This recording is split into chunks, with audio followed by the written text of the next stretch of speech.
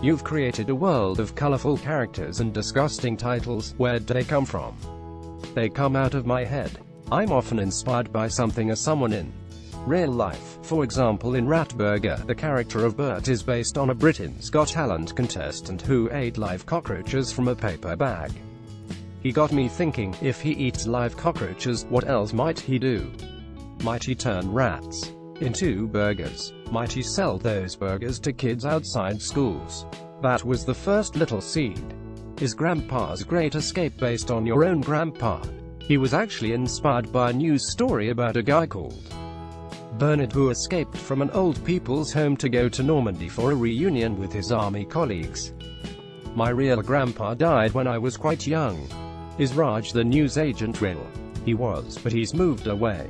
He didn't look exactly like Raj, but he was called Raj and the shop was called Raj's News. He had a messy shop, and he was quite fun. Did your dad inspire your new book, Bad Dad? No, my dad didn't go to prison. But I'm a single dad, and this is a story about a single dad and his son. I was trying to reflect that relationship. And at the end is a gay wedding. It's interesting. I got 2 reviews on Amazon both saying, don't let your children read this because there's a gay wedding. What a shame. My best friend from school is gay and I was best man at his wedding. My son was the ring bearer.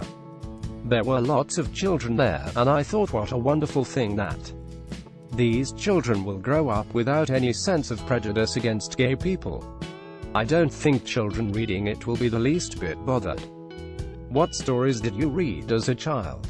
I've got fond memories of my dad reading me Green Eggs and Ham by Dr. Seuss. I used to love Richard Scarry's books, Busy World and the Mr. Men books. When I got a bit older I wasn't that keen a reader until I discovered Stig of the Dump and Roald Dahl books I connected with. You have imaginary friends? Yes. They're still my friends. They're not imaginary, are they? I really liked being alone with my imagination and my toys, creating comedy sketches.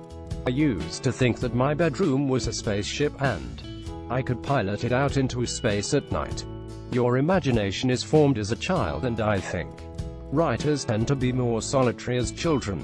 Where do you write? I can write anywhere on my laptop. All I need is solitude.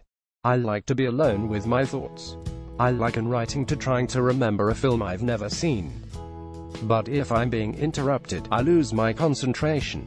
I do sometimes try to get away and write staring at the sea.